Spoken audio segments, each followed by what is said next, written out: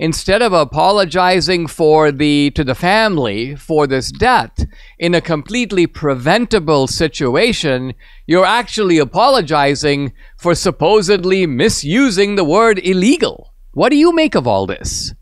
Well, isn't it awful that we've come to a time that right is wrong and wrong is right? And him making that reference of that woman that was killed, and then everybody jumping onto him for using the word illegal, but you didn't hear them say anything about the victim.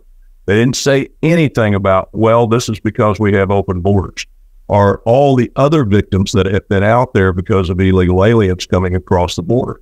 And these are terms that are used in the U.S. Code. These are terms that are used in law. Is that, when you break the law, do you want us to call you an outlaw? Do you want us to say what you did was illegal? And they're trying to change our vocabulary and not make it clear of what we're talking about. And I think it's absolutely nonsense and shouldn't be tolerated by any of us.